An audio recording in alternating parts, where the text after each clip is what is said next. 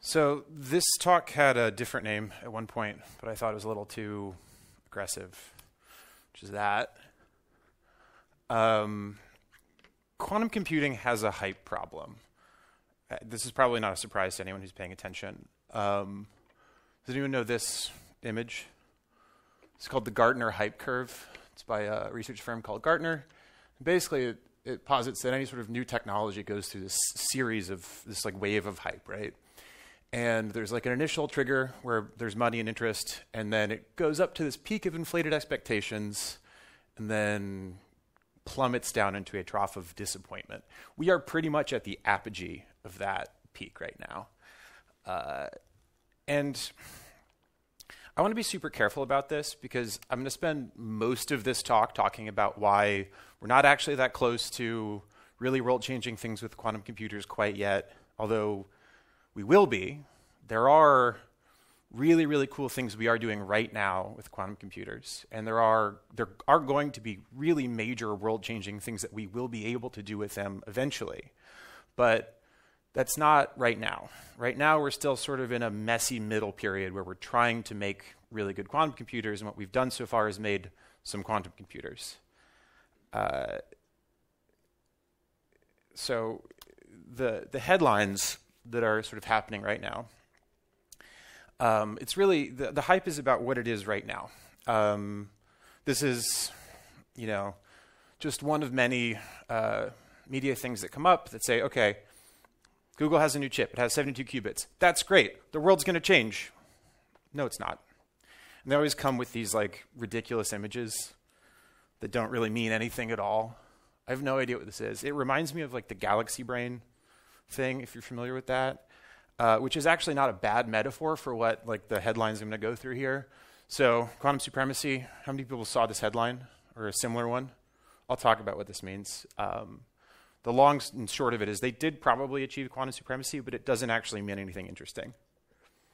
It means one interesting thing, which is quantum computers are just actually possible, which we already knew.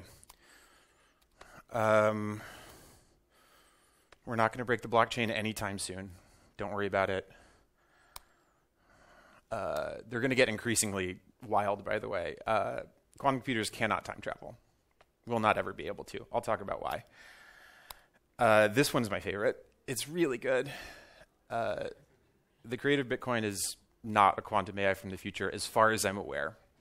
And so at this point, we're just in this wild phase of just crazy speculation where we don't really know, I mean the general population, doesn't really understand what quantum computers are right now, where we are, and sort of the progress of these things, how they really work at a fundamental level.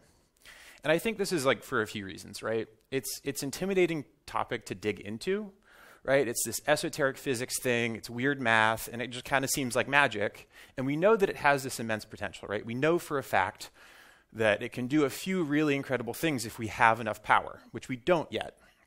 But how do we know how far away from that power we are, right? It's a hard question because it's hard to predict the future. We don't know how quickly we'll make technological advances, right? And it's also just like challenging to learn, right? I've been in a company that makes quantum hardware for a little over a year and a half now, and I feel like the list of things that I don't fully understand about quantum computing is, where'd my mouse go? Sorry. Is considerably longer than the list of things I do know. And so all of that said, this talk is actually, the question that I'm sort of positing here is like, what do you as just sort of an audience of generally technically inclined people in 2019 need to know about quantum computing? What must you know that will change your life, that will impact your job, that will change your day-to-day? And I've got some really great news for you. This is the stuff that you need to know. That's it. You don't need to know anything about quantum computing right now. I could leave this talk and you'd all be fine. It will not change the world tomorrow. It will not change your life tomorrow. It will not change your life probably in the next 5 years meaningfully. We'll start to see interesting things that we can do with them soon, but not really. You don't need to know anything about this, but it's an interesting subject. And I want to talk about it. I assume since you're all in this room that you want to learn about it at least a little bit. So we're going to talk about 4 main things here today about quantum computing. We're talking about power, which is to say the promise of quantum computing and the reality of where we actually are against those promises. We'll talk about probabilities, which is effectively my way of saying how we're going to talk about the mechanics of how a quantum computer computes. We're talking about hardware, which doesn't start with a P, but I wanted it to, so did that. And then we're going to talk about predictions, how to think about the future of quantum computing and where we are right now and what that means. Power. So let's start with this. Can anyone tell me the two prime numbers that make up the number 21? This is not a trick question. Yeah, it's 7 and 3. That's right. What about this one? Nobody? So this is RSA 2048. This is a famously large coprime number. What if I gave you one of them? That's pretty easy, right? You just divide. And the fact that this is hard one way but not the other is the reason it's used in most cryptography schemes, because classical computers are really, really bad at solving these kinds of problems, factoring large prime numbers, because basically they have to try every possibility over and over and over and over and over. And when you have one of them, it's a very quick check to say, okay, this is one of the primes. But if you don't have them, it's nearly impossible. And when I say nearly impossible, I mean on a classical computer, to factor RSA 2048, it would take quadrillions of years. On a desktop computer with the best known algorithms. For context, the universe has been around for about 8 billion years, 7-something billion years. So this is 100 trillion times longer than the age of the universe. We're probably okay on this with classical computers. It's a hard problem. With a quantum computer, depending on gate speed and things, it would take a few minutes to factor these numbers. So, is RSA dead? Do we need to change all our cryptography schemes tomorrow? No, because this is the largest coprime semi-prime that has been factored by a real quantum computer. Oh, where's my button? There you go. We're good. Because to solve this one, that one, this one's pretty easy, that one, you would need 4,096 qubits. You'd need double the number of bits in the number. And those need to be logical error-corrected qubits, which I'll explain a little bit later. And right now, the best anyone's done is, depending on who you ask, in the 50s of noisy, non-logical, non-error-corrected qubits. Next. Does anyone know what this molecule is? It's a favorite of software engineers. If that's a hint. It's caffeine, yeah. So, to model this, to figure out the ground state energy of this molecule, you'd need to model about 160 orbitals. This is for like a pretty bad estimate, actually, but this is the number that everyone always throws around, and it has a fun analogy, so we'll stick with it. Which, on a classical computer, 10 to the 48 bits, which is roughly the same number of bits as atoms on the planet Earth, like in the planet Earth, including you and me in the center and all of it. We're never going to make a computer this big. On a quantum system, again, logical error-corrected qubits, 160. This is actually plausible in the near term. So what's the practical utility of this? Why is this an incredible world-changing technology? Because of, why don't my animations work? There we go. Because of pharmaceuticals, and because of material science, because the Haber-Bosch process, which fixates nitrogen out of the air into ammonia, takes up something like 3% of the world's energy resources and contributes a similar percentage of greenhouse gases. If we could figure out a better way to do that, that'd be huge. If we could figure out a better way to, if we could make room temperature superconductors, that would be massive. That would change the world, literally. If we could model proteins and how molecules interacted with them, we could get rid of the wet lab at every pharmaceutical company in the world. Does anyone want to guess what the largest molecule that has actually been simulated on a quantum computer is today? Water. We're fine. 160 logical qubits is still a ways away. And I have more bad news, which is even when we have these amazing computers in 5, 15, 30 years, they still won't solve every problem. They aren't some magical panacea, magic bullet, solve every problem type of computer. So this is maybe familiar to a lot of you. This is just basically the idea of polynomial and non-polynomial algorithmic complexity, right? So linear complexity is simple. It's easy. And in fact, if you tried to use a quantum computer on a linear problem, it would just make the quantum computer look bad. It could do it, but it wouldn't do it any faster than a regular computer.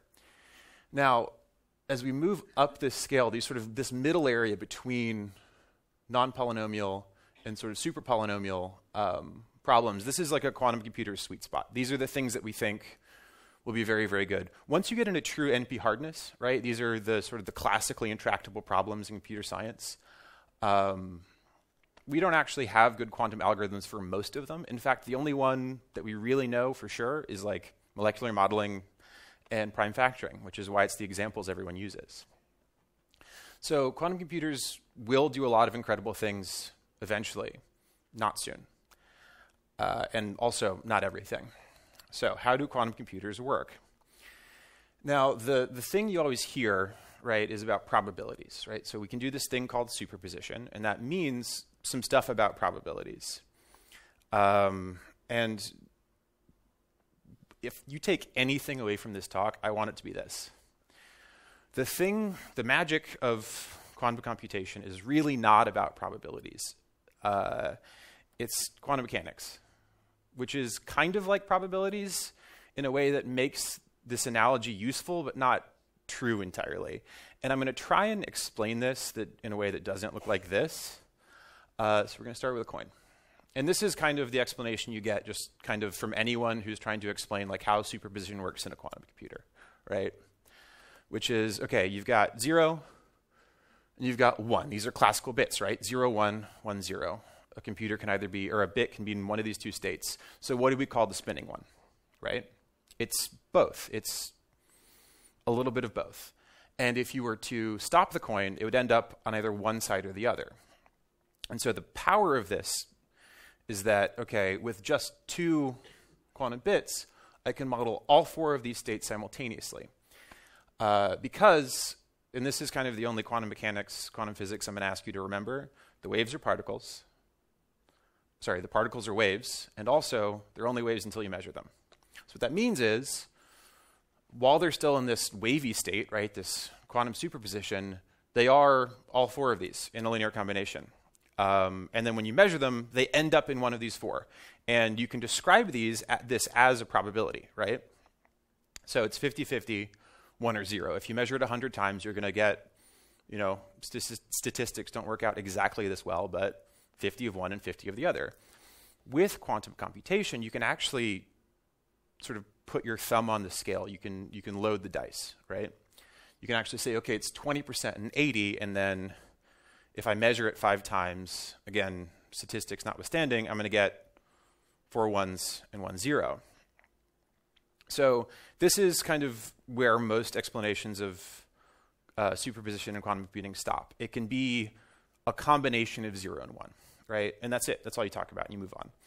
What if we expanded the probability idea a little bit? What if we could have a negative probability? What if we could have imaginary probabilities? Now, this is actually way more interesting and more powerful than just it's somewhere between 1 and 0. And we can actually do this without talking about quantum mechanics at all, right? So regular probability works like this. Is this familiar to everyone?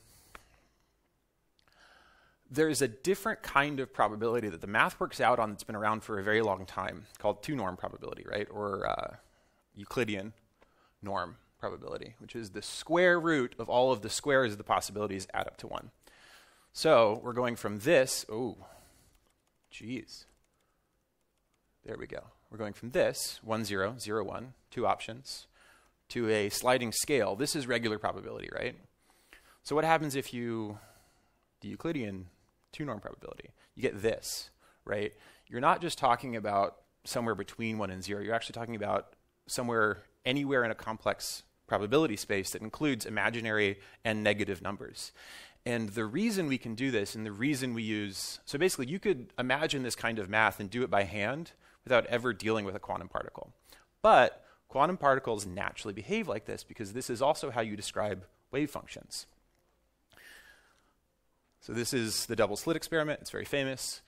Particle to particles are waves. And how we know this is if you send a light source in, you've got these waves of light, and they either add together or they cancel out, and they produce an interference pattern on the screen. The screen is a measurement operation, right? So once they do that, they have to decide sort of what they are.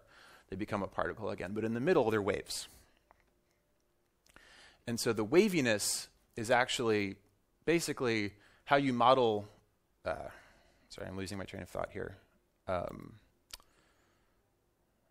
Right. This is how you describe a wave function, right? Because you have... the phase information is actually in the imaginary space when you describe a wave function with Schrodinger's equation. So what that means is, you see how, let me go back for a second. You see how we can cancel out these amplitudes to a flat line. That means that when you entangle two quantum bits together, you can actually produce output that only ever happens at one end or the other. Has an interference pattern, and then now we actually have interesting computational power. So classical computer basically keep doing that. Checks information like this, right? Okay, I'm going to check that one, I'm going to check that one, I'm going to check that one. So when people talk about quantum computation, a lot of the time it's like, okay, I'm going to try everyone at once. So since based on what we've already talked about, if I were to do that, if I were to produce an equal superposition of all of the possible states and then measure it, what would happen? Nothing useful. I would get one of the many possible outputs. Then I do it again, and I get another one of the many possible outputs, and I do it over and over and over, and I haven't learned anything about my system or the thing I'm trying to compute. All I've done is encoded all of the information into a quantum system, which is cool, but not computationally useful. And so this interference thing, this ability to take these negative probabilities and have basically the probabilities of, you want basically all the probabilities, the right answer to all be positive, and the probabilities of the wrong answers, or the amplitudes of the wrong answers, to some be negative and some be positive, so they cancel out. So what you end up with is something that looks like this, where it actually leans towards it. It weights the output towards a specific bit string, which is your answer. That's kind of how it do it. So let's talk about hardware, which is the thing that I can speak more confidently to anyway. So here's how you make a quantum computer in 5 steps. You find or make a qubit, which is any 2-state quantum system.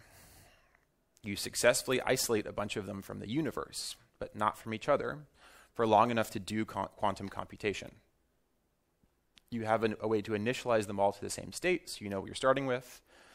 You have the ability to change any individual one and entangle them with quantum operations.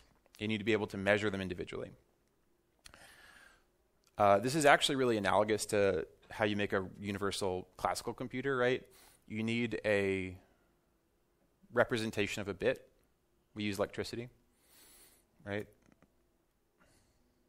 1, 0, 1, 0, 1, 0. But you don't need the isolate it from the universe part. And the reason you need to do that, by the way, is because this superposition thing, like I said, only happens when you're not looking at it.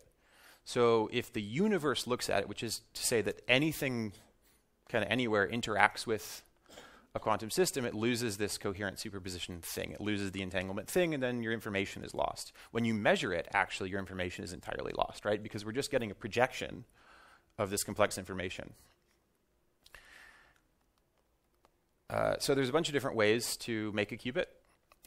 There's 2 kind of front runners right now, trapped ions and superconducting systems. And then there's a bunch of other like weirder, more esoteric ones that, for different reasons, just aren't as popular right now, don't have major bucks behind them.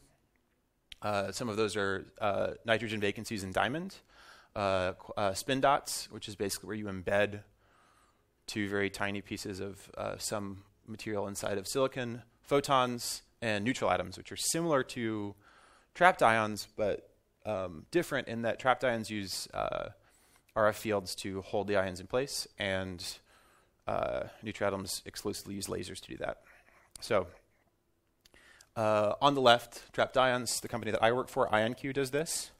Honeywell does this.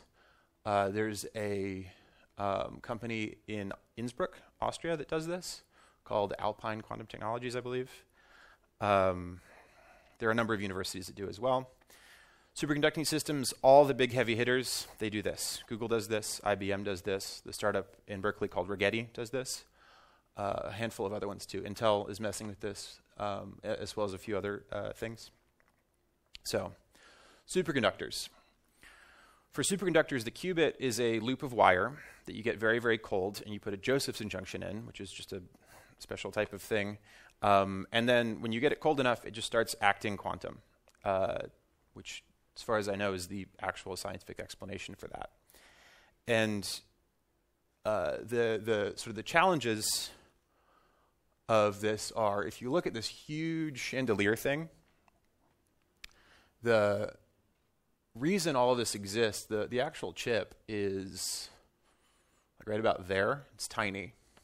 But this huge chandelier thing is because this has to live inside of what's called the dilution refrigerator, because it needs to be at like 15 millikelvin, right, which is 15 thousandths of a degree Kelvin above absolute zero, like true absolute zero. Because if it's not that low, the motion that's produced by that heat will ruin your quantum system.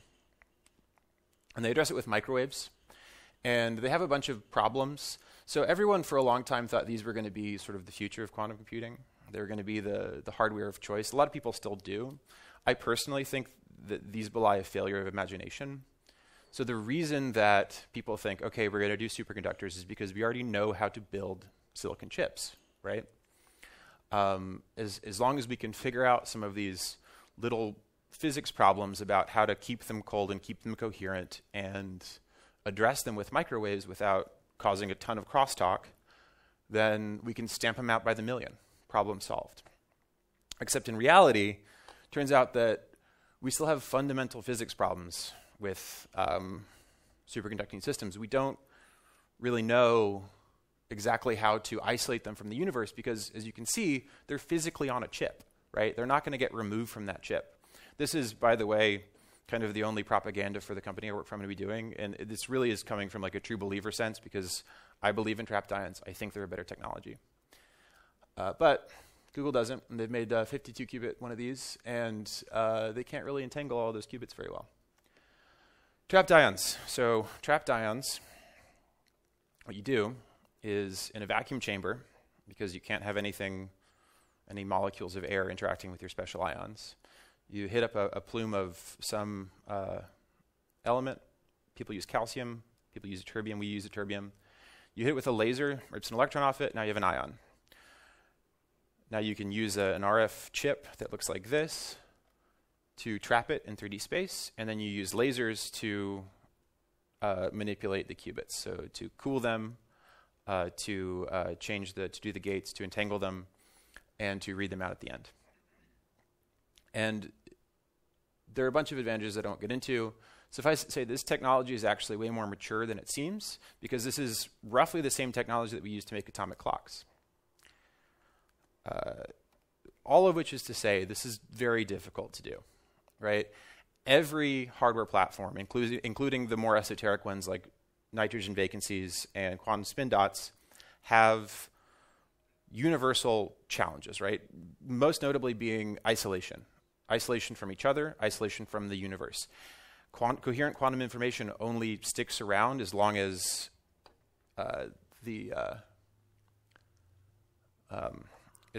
it stays in this sort of unobserved state. And to actually just get it to do that at all is very difficult. To get it to do that for a very long time, and then also, without looking at it, be able to do these quantum operations on it is very, very challenging. Similarly, everyone has crosstalk problems.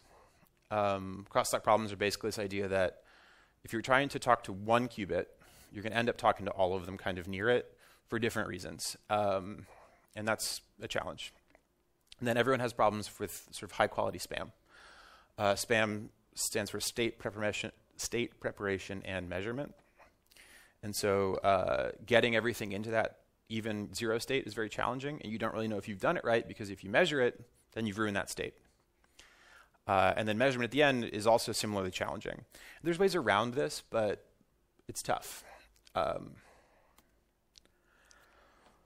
Okay, so last one. I'm not actually going to make any sort of hard predictions about what we're going to do with any of these things, because frankly, they'll probably be wrong. I will either dramatically under or overestimate. So I want to give you is actually a context for predictions that everyone else is making, right? And specifically what quantum supremacy means and why it doesn't really matter. There's kind of 3 parts of this. Understanding the timeline of meaningful events, understanding where we are in that timeline, and understanding how we get from point A to point B. So here's the timeline. At the beginning, there is decades and decades of fundamental research. People had to figure out how to make a single superconducting qubit, trap a single ion, use neutral atoms or silicon vacancies, nitrogen vacancies in diamond to actually store and manipulate quantum information. Challenging. So you do that for a very long time, and eventually you make a quantum computer, as defined by being able to do gates on it. There's a company in Waterloo called D-Wave. They say they've made a quantum computer. They haven't. They made something that acts quantum and is a computer. It's different. I can talk about that more offline. I don't want to slam on them too much during a talk. So you make a quantum computer, and all that basically means is that you can provably do something quantum with it. You can initialize a state, you can manipulate them, and you can read it out with some amount of probability. You really only need, so depending on who you ask, I would say you have to have entanglement. You have to be able to entangle 2 atoms and then do something, 2 qubits, and then do something interesting with them. And so the simplest version of this is called a Bell pair. What you do is you basically, so this hidden imaginary thing that I was talking about, this I space, so what you do is you take 2, and then you can basically encode the information from one into the other, and then they're entangled in that sort of 0, 0, 1, 1 way. And so you make a quantum computer, and then you make a better quantum computer, you make a slightly bigger quantum computer, you make more qubits, you make better qubits, and eventually you get to quantum supremacy, which is allegedly where we are right now. I say allegedly because I've read that paper, and I think they have actually achieved quantum supremacy, but I think really what they've truly done successfully is written a test that their machine can pass, which is an impressive achievement, and is officially quantum supremacy, probably. I'm not a peer reviewer of a paper, and I'm not even a physicist, so I'm not going to be formally saying that, but probably we did it, and that's cool, because really what that means is that there are no physics barriers to making quantum computers. It's just an engineering problem. Now, it's an incredibly difficult engineering problem, but it's just an engineering problem, which is cool. So then, if you'll notice, just to the right of that, do anything practically useful on a quantum computer. Pretty much no one has done this. No one has done this. And when I mean practically useful, I'm not even talking about these huge prime factoring problems or modeling caffeine. I mean doing something that a classical computer can't do faster and better. No quantum computer currently has this ability. Quantum supremacy is an arbitrary proof of work that proves that quantum computers are good at these certain things, but not practically useful things. We'll get there. The jump between this one and that one is probably pretty large, actually. Now, when I say pretty large, I mean single years. But I mean quantum supremacy does not prove that we've done that. The next one is really interesting, too. It's make even one error-corrected logical qubit. So the big problem, like I was talking about earlier, with all of these qubit technologies is they're very noisy because the universe wants to get in there. And in many different ways, that creates infidelity. What that does is, over time, over many gate operations, that just completely ruins your calculation, right? Because 0.95 times 0.95 times 0.95, 0.95 to the 100th is a random number generator. But 0.99 to the 100th is a useful computation. So that minor difference really makes a huge difference in terms of actually being able to do interesting things with these machines. So an error-corrected logical qubit is basically this idea, just like we do with classical computers, where if you actually kind of take slightly more qubits than you need, and then let them work together to sort of correct each other to identify these problems, then you can make one logical qubit that is always correct, that never has these infidelity problems. And the number you need depends on how good your underlying physical qubits are. Could be 10, could be 100. And then way off in the distance is breaking RSA, which requires thousands of logical qubits. We are quite a ways away from that. If I had to take an over-under on a decade, I would say over a decade. So why is this difficult, and why can't we just put like 1,000 qubits on a chip and then error correct them and call it a day, right? So because this and that, which I already talked about a little bit. So fidelity is this really big problem. This is an image from IBM, and it's representing this concept that they call quantum volume, which I have some trouble with, because quantum volume is supposed to be this measurement of the power of a quantum computer, right? And it's two things. It's fidelity, gate fidelity, and it's total qubit count, right? And so it's a two-dimensional space, or a three-dimensional space, rather. And the point of this thing is you can, if you're all the way on either end here, if you increase your fidelity but don't increase your qubit count, you don't get any increased power. And if you increase your number without increasing your fidelity as well, you don't get any increased power. You have to do both at the same time, which is way more challenging because for a lot of these, actually all of these hardware systems that I'm aware of, having more qubits in the system introduces more noise. It introduces more sensitivity to the environment, to stray electrical fields, to stray microwave fields, to crosstalk, to all of these different hardware challenges. And I don't like it as an actual measurement of quantum computing power because we should be measuring on the ability to do interesting things. But it's this useful model to underline the idea that we have to improve fidelity and count at the same time. If you just do one, if you just, like, okay, Bristol Cone, right? The 72 qubit chip that Google came out with like 2 years ago and then never actually published any papers on. Probably that was because they couldn't get the fidelity high enough. And then it's just a bunch of noise. It's just a very big noise machine. You could probably use it as a very effective random number generator, and that's about it. So we're moving forward, but we're still a long way off. That's all I got. Thank you. Questions? Yes.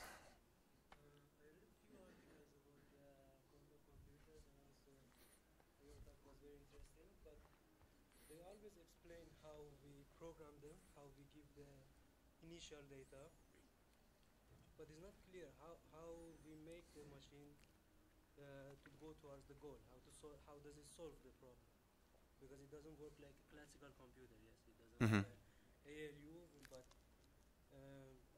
it works similar to genetic algorithm or neural network that is making guesses and it gets closer to the answer. Yes. No. Well, kind of. Yeah, in the sense that I'm really not the right person to answer this question. I'm not a quantum algorithm designer, but I'll do my best. So the question for people who couldn't hear it was basically like, okay, how do they actually do how does it do the computation, right? How does it get from question to answer, as it were? And the answer is actually kind of weird. It effectively, what you do is you encode sort of the possibility space, which is like this very complex multidimensional vector, complex vector. And then you attempt to create interference patterns, if you want to use the wave function analogy, which is accurate because these are wave functions.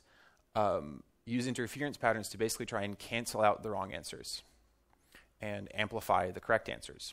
And so it's not really trying everything all at once, so much as it's kind of pointing. Okay, so it's pointing towards a point on a sphere that is the possible answer space in a complex multidimensional vector space, if that makes sense.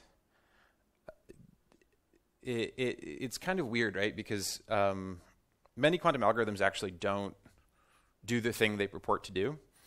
What they do is tell you something novel or interesting about the information. right? So Grover's search, which is a famous search algorithm, what it's doing is effectively, over time, amplifying the likelihood of the thing that it says it is to be the right answer. Shor's prime factorization algorithm, actually what it does is it's a periodicity solving problem. So what it can tell you is how far apart the two coprimes are effectively. So it's it does it in a weird way that's the best I can do. I'm sorry.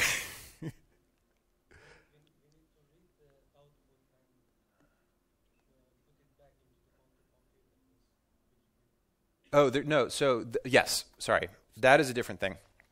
So there are, which I meant to speak about. So there are these things called hybrid algorithms or iterative algorithms, which basically are something that we can do with quantum computers in the near term, what we call noisy intermediate scale quantum computers, NISQ quantum computers. And basically what you're doing is you're using a quantum subroutine inside of a classical optimization algorithm. And so what that does is basically there's this one piece of the problem that is better suited to a quantum computer. We send that part, and then we change the parameter space slightly, and we run it again, and we run it again, and run it again. And over time, you can create a minimum that way. Yeah, the two big algorithms, if you want to look it up, are called VQE, which is a variational quantum eigensolver, and QAOA, which I don't remember what it stands for. Quantum approximation something. Questions? Oh, yeah. Yeah, so I understand that a quantum algorithm Mm-hmm. is throwing a bunch of gates on qubits, right? Yes. So if creating a superposition state or even reading the state of qubits is hard enough, how are the gates implemented right now? Yeah. So you create a superposition state by using gates. So the classic one is called a Hadamard gate. And it takes it, if you remember the block sphere, here I can pull it up. So if you remember the block sphere, which is what the name of this thing is, it's called a block sphere. And it's just sort of the representation you'll most often see if you actually like pick up the Mike and Ike book. So there's a book, if you really want to get into like quantum information science in a level that even I don't fully get, because my actual job at the quantum computing company is to make the software that our physicists use. I'll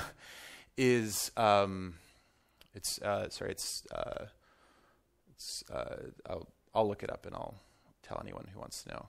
So what it does, a Hadamard gate, it basically takes you from your basis state, your zero, to this equator, right? And that is a gate.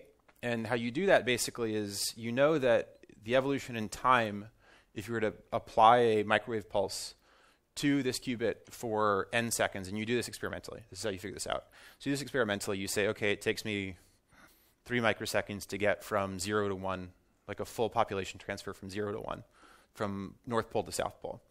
If I stop halfway through, I now have a qubit that is half 0 and half 1, plus whatever phase I've put on it, which is the equatorial position. And so that's how you do that, and that's how you do basically all of the gates. So entanglement gates, there's native gate sets change depending on the hardware.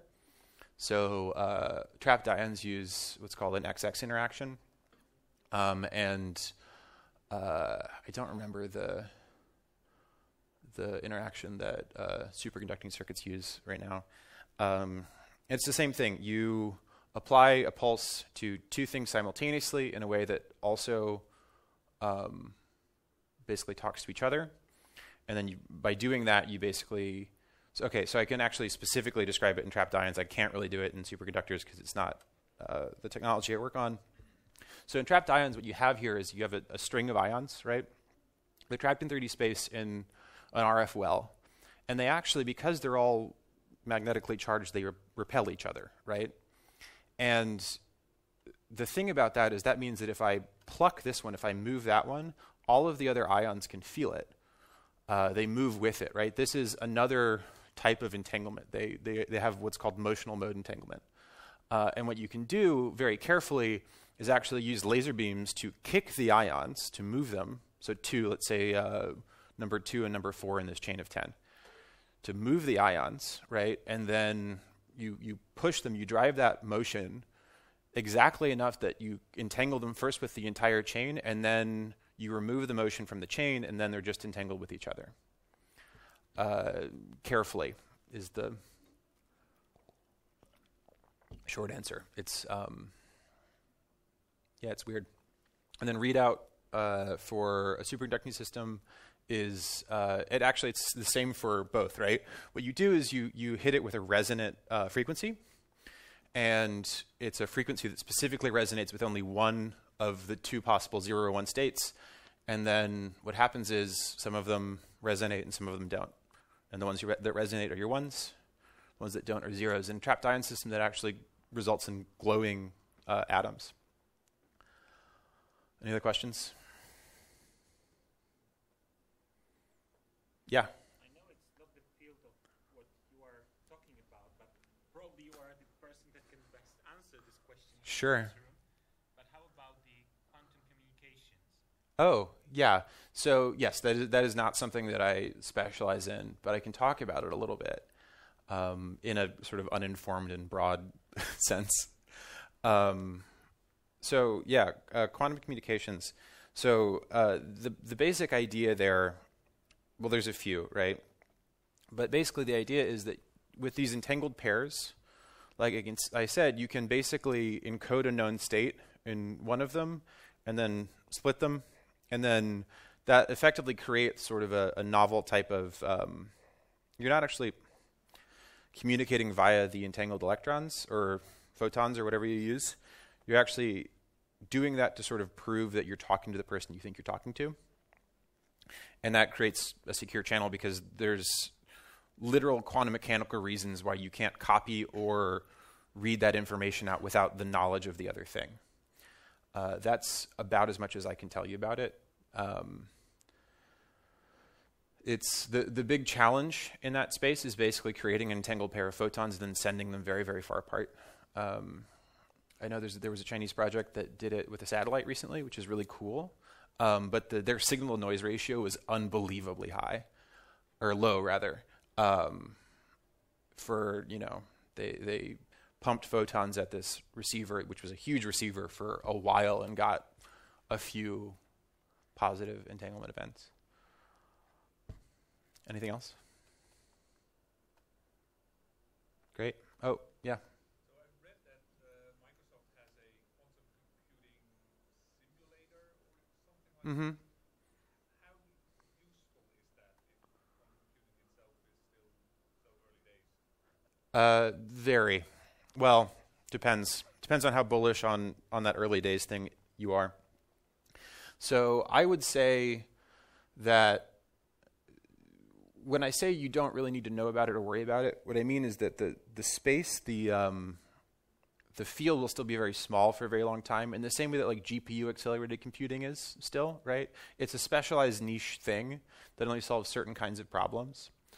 But we will actually see, if you specifically work in certain fields like optimization, anything that where you can map to an optimization problem, anything where you basically have like high performance computing needs that actually like change your business.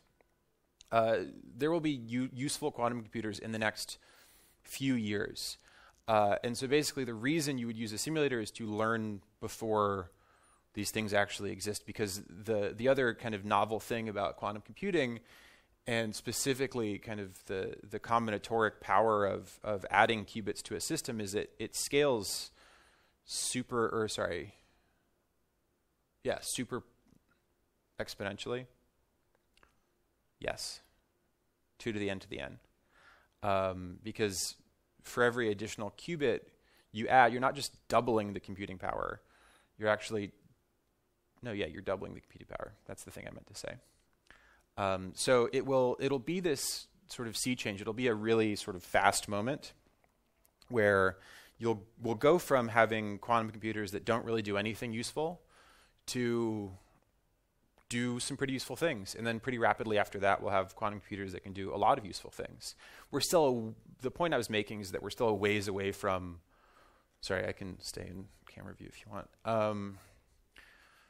We're still a ways away from doing things like breaking RSA, but that's not to say that we're very far away from doing useful things with quantum computers. I think we're very close to that. But just what those useful things are will still be very niche and very specific for, I think, quite a while yet. So learning on a simulator is a great way to sort of cut your teeth on real problems that will be useful to try and develop novel algorithms before they're useful, because basically every interesting quantum algorithm to date has been developed before we had the power to use it.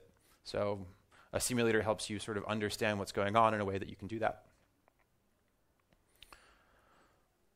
Anything else? Yeah. Can you tell us something about D-Wave, why they doesn't have Sure. don't have quantum computer without bashing them too much? Yeah, so they've done some really interesting things in making what's called a quantum annealer, right? So it's a very specific type of computer that has some quantum properties, but isn't what we call a universal gate set quantum computer, right? It can only basically do this one thing, which is called a quantum annealing problem, which is a certain kind of optimization problem. And if your problem can use a quantum annealer, rad. But if your problem needs any other sort of computational, any sort of other algorithm, that computer can't do it. They also, to date, haven't really, as far as I'm aware, proved any major speed-ups against a classical algorithm or a classical system. So this is the other thing. You presumably want it to be faster or better in some way, and to date, it's not. I want to, because I'm being recorded, clarify that I'm not speaking for my company, and my opinion does not represent those of my employer. All right, now that I did that. Anything else? Thanks for your time.